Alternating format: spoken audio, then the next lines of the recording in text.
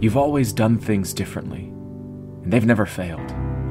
Like the time you turned water into wine, or like when you rubbed mud on the blind man's eyes so he could see, or when you healed the paralyzed man because his friends truly believed, and like the time you entered Jerusalem riding on the back of a colt. They asked, "Who is this?" And they, along with the rest of the world, would soon know.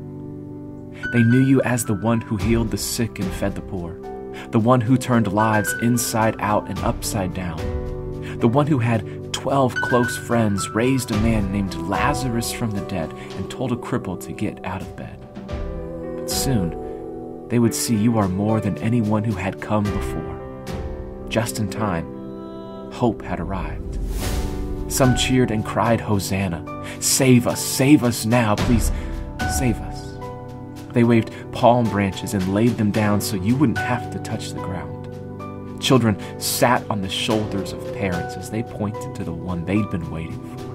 Echoes of "Jesus is Lord" filled the city as you moved toward the beginning of the end. And we thought that the king was coming to take his crown. But you knew the king was coming to be buried in the ground to bring us from lost to found. Good arrives only to die, only to rise, only for the world to realize you are who you say you are. The King.